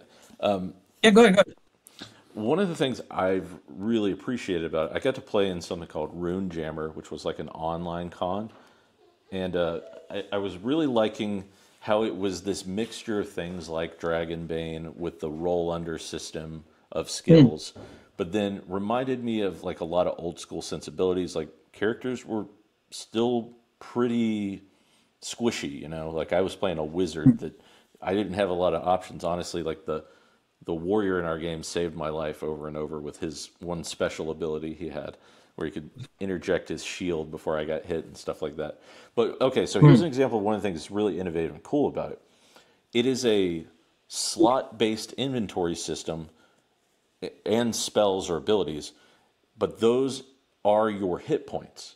So when you get hit, you start marking off abilities or equipment. So it's called an attrition system. So instead of taking, does that happen in Knave? I think you still have hit points. Knave has a system where you put wounds into your inventory, or maybe I'm thinking of Mouse Ritter. Cairn, I think, might be one of them. Is inventory based that does that similar thing. So okay, keep going. So so when you take damage, what happens? You lose an inventory slot. Yeah, and different kinds of monsters might deal specifically like equipment damage, or they might deal things to just abilities, and they might have like a random roll where you don't get to choose what goes away. And then sometimes it's like destroy equipment. So it's not just like it's marked off for a few combats. That sword is gone. You got to go buy a new one. Wow. So it has a lot of like really simple mechanics, but then on the player side of things, the customization is insane. Like you can literally craft spells from scratch. You can choose how many dice they deal. You can choose whether they hit multiple targets. Then in order to, and it's all point based, like you spend points to do them. So in order to gain more points to make your spell more interesting, you can also take, not impediments, what is it called? Limitations to that spell, for instance. So you might say, this can only ever hit one target, but now I get 3 more points to spend, and it does an extra dice of damage or something like that. So I think it's a good game. Customize the output while you're playing it too, not just on the character end, but you can like adjust your spell as you're casting it to some degree. I know. I think you do have to set it ahead of time. There might be some spells that are a little more in flux like that. But point being that, like, so you mentioned having some players that just felt like they couldn't express themselves through the mechanics. Like all the characters in ShadowDark felt the same, right? Like at the end of the day, you were a fighter who's a fighter who's a fighter. There you go. Yeah. In this game, you might have a fighter who's fighting with a two-handed weapon and gets to swing 2 die and take the better, or something like that, because that's the ability you chose in character creation. You wanted to focus on damage output, while the guy who kept saving my wizard's life, his ability was that he could interject his shield like once around and save me from taking damage, and took it to his shield instead. So there was lots of ways to express yourself through that customization, but it still had a lot of those old school sensibilities where you weren't just always rolling dice to see what happens. You know, you're still role playing, you're still making smart choices instead of just trying to get into a fight every time, like 5e or something. So I felt like it was this good balance, this good middle ground of a game for players who still enjoy theory crafting or building and expressing themselves, but for GMs who didn't want to, you know, play 5e or something like that, where it's just like, you know, really complex enemies that you're running. Because, you know, we fought a roper. I don't know if you've ever had one of those in your game. It's like the big... No. It's like a stalagmite that's come to life and has a bunch of tentacles. It was like the scariest fight in the entire thing that we played, because he was pulling us in, and his ability was, if he pulls you in and gets you to him, he destroys all your equipment in 1 round. And so we were like, those stakes are high. You're pretty much dead next hit. you know. And you guys knew that was going to happen. Like, there's no like surprise. It's like, hey, by the way, the DM is like, okay, by the way, if he gets you, your equipment's done. And honestly, I don't remember if he just told us that to like raise the stakes, or if we found it out because someone made a knowledge roll or something.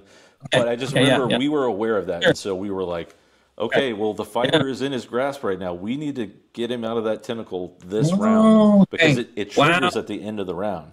Like, and he's gonna die. So you guys as the players now during the fight have a significant amount of agency, or at least you can make a smart decision about agency. That's cool. Having fight agency is good.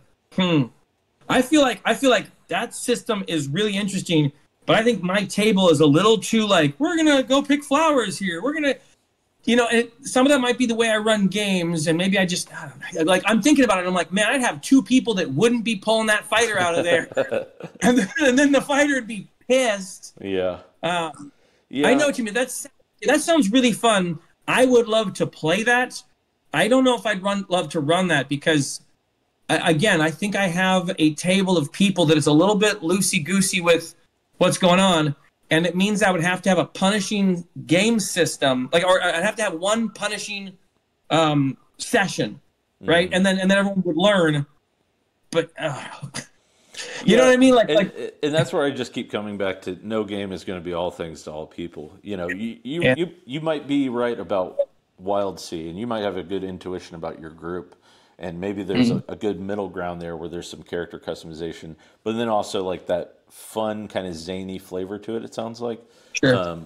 So, you know, find the one that works best for you. I just always end up pitching this game because I think it's really cool and nobody talks about it. But it sounds really fun. Okay, so it sounds like you were ready to start a campaign in ShadowDark. Have you already run a campaign in Crown and Skull, and like you want to try ShadowDark, or like why would you choose ShadowDark over that system since you already kind of know that system and it's interesting to you? Mostly because it's kind of like what I have available to me is I found a bunch of my old school Essentials games in the trunk, and I had bought them before when I was gearing up to do ShadowDark, but I really just wanted some things I could plug and play where I didn't have to write adventures. I didn't have to like do a majority of the work on the GM side of the screen. I just wanted something really simple because, you know, we have a 16-month-old. She takes up a lot of my time and attention right now. And I really just wanted to, grab adventures, plug them in. And I have a lot of DCC ones too, which I actually think would be pretty close in sort of like a power level or like math for ShadowDark. So basically it was just resources available to me was the main decision. Okay. And then ShadowDark is close enough to games like 5e as far as like basic mechanics that I thought a lot of my players would probably be on board with that. Although I did, I ended up sending out a wider net to people in my area that wanted to play. So I don't even know some of them because it was going to be West Marches in the true sense where like whoever shows up gets to play, and there are no set groups and stuff like that. Whatever happens that session happens and then is done with, and then, you know, next time we'll see who shows up. But yeah, that's an interesting. Oh, good. I was just gonna say also this feels like you're gonna put a decent amount of time into character creation, and ShadowDark is like you just roll it in 2 minutes and you got a new character. So this Crown and Skull game, does it give you the idea like your character's going to die quickly or potentially going to die quickly? Like, is it a pretty punishing system? I would say it probably depends on your GM. That guy was probably fairly lenient to let us know what was about to happen with that roper. Okay. But that could have been a situation where we had a character death right out of the gate. Like that was one of the first fights we had. So it seems like in the way you can kind of put your finger on the scale in games like 5e by like adding a few extra monsters or even just like, I mean, so I'd have to explain phases to really make it make sense to you. But now I feel like I'm just pitching Crown and Skull. But you should pitch Crown and Skull. I'm probably going to try and find this book. Like I'm interested in learning. I don't say all the systems, but a lot. You know, to get an idea. So yeah, pitch it. Go ahead. So there's like a bar that we had at the top of our game because we're playing online, and there are essentially 5 phases in a combat, and everyone just decides at the beginning, okay, I want to go on phase 1, I want to go on phase 2, 3, 4, 5, and so 5 is the end of the round.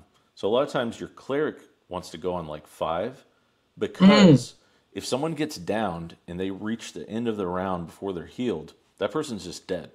And the cleric can heal them on the 5th round. So it might not always be good for your cleric to go first, if that makes sense. Oh, okay. So you might have a fighter going in first, but then there'll also be a monster who's in phase 1 with that fighter, and then there'll be a monster in phase 3 and a monster in phase 4 and possibly a monster in phase 5 as well. So the cleric wants to go as last as possible to pick up anyone who's been downed, because if phase 5 ends and a player is down, they're dead. Yeah. That's okay.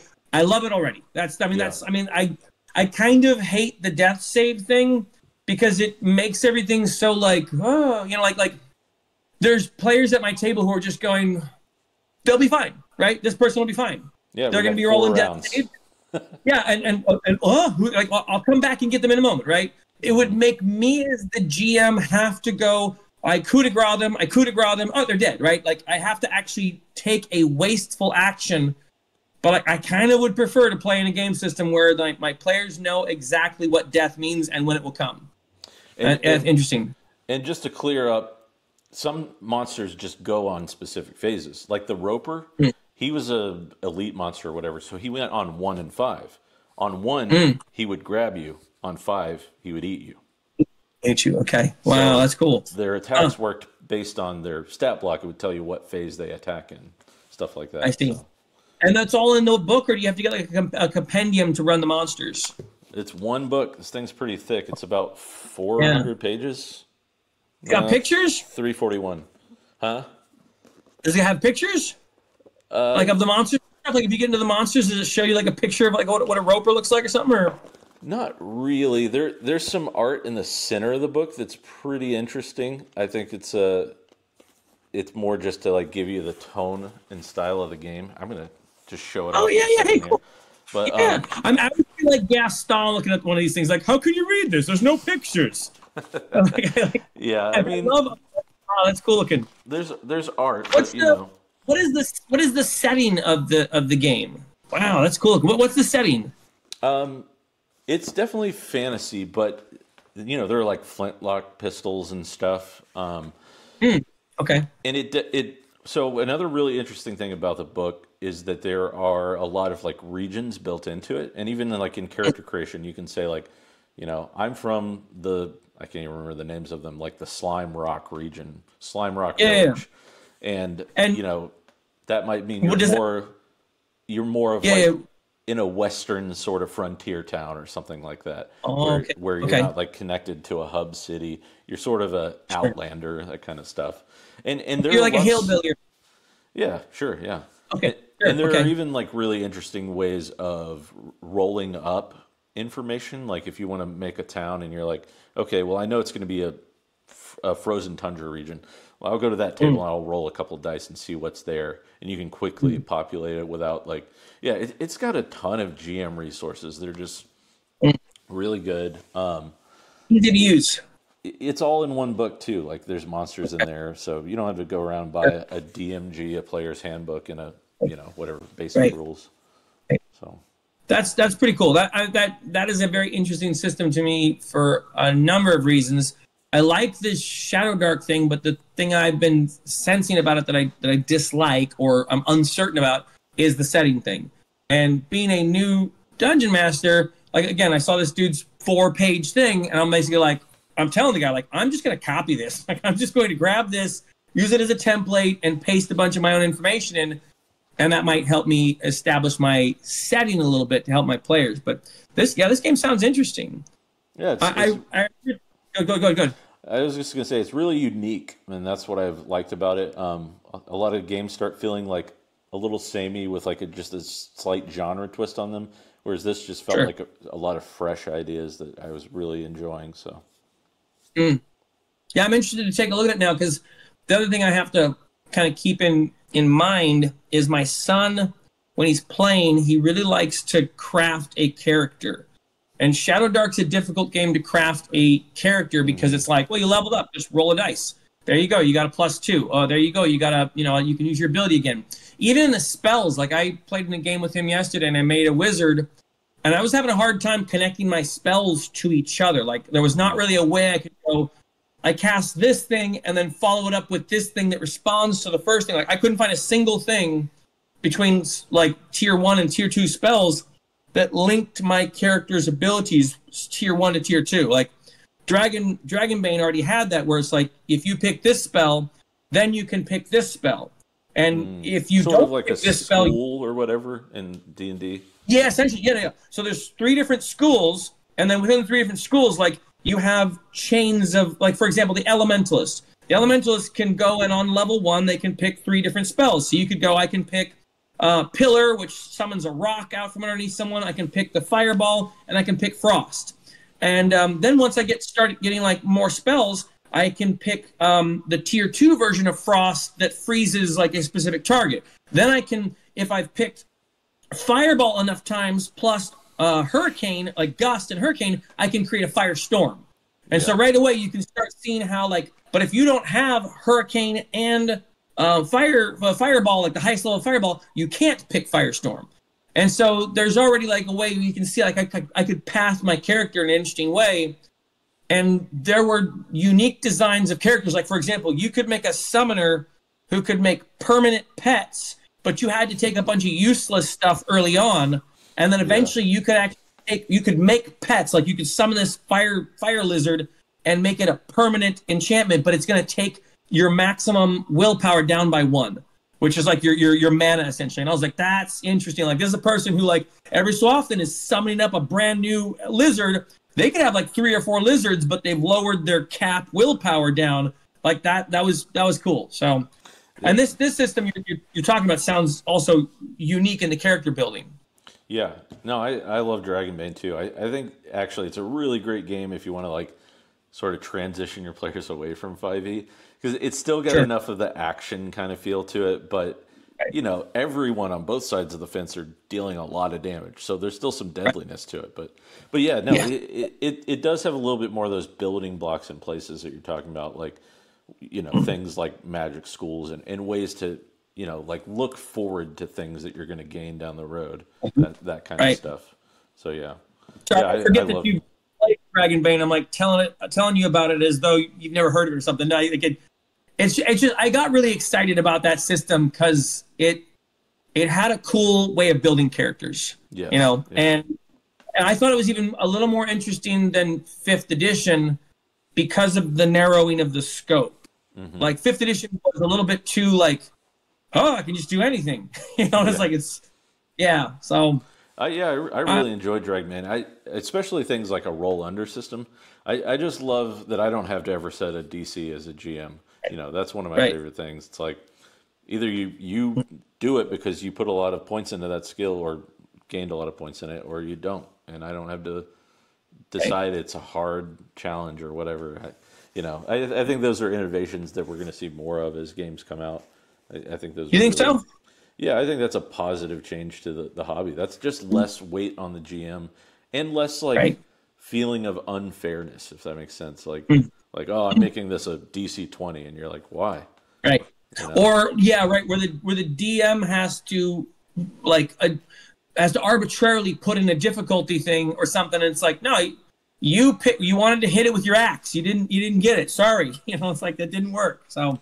And you could still do that to some extent by saying like you just have a disadvantage on this, I guess. But I would do that very seldomly in a game like Dragonbane. So. Sure. Right. And Dragonbane is also one of those systems where it's really easy for the players to unite together to go, we help them, we help them, we help them. 3 boons, you guys, you're going to get it, right? So it's like, and I think I even playing it was probably leaning a little too heavily into the role because I got the sense it's like, oh, your players can level up more the more times you give them the chance to roll. And I probably, if I was to go to it again, I would go, if you're not in a fight, you're not rolling. If you're not hanging from a ledge, you're not rolling. There's no reason to have me roll for you to get out of this cage just because you could roll a 20 or a 1. So, yeah, but I remember at the beginning of this, you told me that you might have a time limit. I have no idea how long we've been talking. Yeah, I'm probably coming up on it right now, actually. I think I'm actually past it, but we've had such good conversations. I didn't want to cut you off anywhere. I was enjoying, everything we were putting forth. So I am as well. This was fun. I enjoyed having a talk with Ticking Time Bob about the Pendragon system, and I've enjoyed talking with you about all your experience with games and all the different things that you've learned from gaming, and as well, kind of getting an understanding, a little better understanding of what tabletop games are to you, like in your current situation. So that's been really interesting to hear from you about that. Yeah. Well, so thanks. I mean, yeah. No, thank you for sharing with me. Yeah, I'm gonna. I was gonna say I found your channel a while back. Just was enjoying your journey through figuring out what games you wanted to play or run, or what games your table was enjoying. And I was gonna say, if people want to find you, what's your actual? I'll probably put this in the description, but what is your actual channel name so they know? It says Tabletop Family. Okay. And the reason I have difficulty remembering it is because initially I wanted to call it Family Tabletop, but I'd already changed my name in that week, and it's like, you have to wait 14 days. So I'm like, I'm just leaving it. I don't care. Tabletop Family. TTF. There we go. Tabletop Family. Okay. Yeah. You got anything coming up or going on with your channel that you want to talk about, or?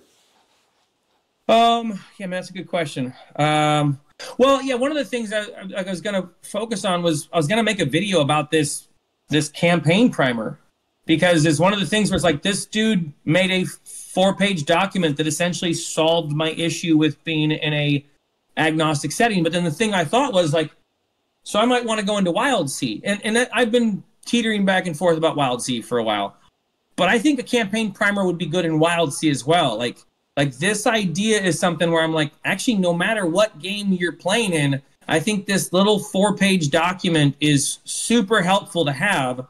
And this dude who made it was like, yeah, whatever, just give it away. I don't care. I don't link my social or anything. I don't care. You can have it. I was like, okay, if you're sure, because it was like a really good just template for how to make a sort of believable diegetic world for your players to kind of go, we know who some of the factions are. We know that the king is a snot-nosed brat. Like we understand some of the stuff about the world, and now we can make a character in it. So that's like. Yeah, a lot of the things I make for videos, it's just random and sporadic. Like someone suggests something, and I was like, I didn't even know that was a thing. So yeah. Well, so lots of people have those kinds of questions, so it's great. Sure. Yeah. I've appreciated watching your videos as well, especially the things where you're talking about your favorite systems. So, have you made a video talking all about Crown and Skull that I can go watch? Yeah, there's one up on the channel. It's got like an orangish kind of thumbnail, but I think it's just like, this is the game to get your players, break your players, I think, from 5e is how I phrase it or something. Okay. But, all right. Yeah. I'll look for that. Look for that. We can have another one of these talks sometime? Yeah, for sure. I want to... So I think this is going up on my channel, if I remember right. And yeah. Just put it on your channel. Until I can get my stupid Discord working and get the audio to come through, I'm just going to put it on your channel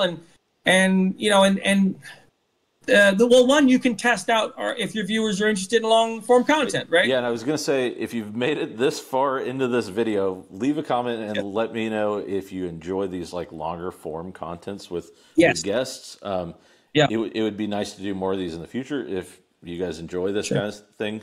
I know we probably rambled for 2 hours at this point or something, but is it that long? Have we been talking about 2 hours? I don't know, actually, because we were doing some testing before, but I didn't really. That's right. Yeah. Okay.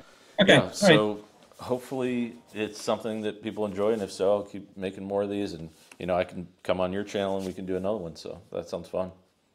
That sounds awesome. I'll make a couple shorts just to link over to this. Once you have it posted, I'll put a direct link to it if I can. I think I can. And then maybe we can have another chat soon. And potentially. This is something I've been trying to do with people. Like the guy Ticking Time Bob is going to try and set up a Pendragon game for me, and I'm going to try and find a few people to jump in and play, just on Discord or something. If you're interested in running a Crown and Skull game, I would love to play. So if you'd be interested, getting one going. I know your life is hectic and your schedule's like back and forth, but like, let's say in the next couple weeks or something, things settle down. If it's something you could do, consider me interested. Okay, yeah. As soon as my life equalizes a little more, I'm definitely down for that. So, yeah. Cool. All right. Well, let's probably end the video there. Go ahead. Yeah, we'll cut it off, and then we can say goodbye after that. Yeah, cool. So thanks everybody for watching. You know, all the usual Thank stuff. You for watching. Go check out Nate's channel. It's awesome. And that's it. All right. Goodbye. God bless you.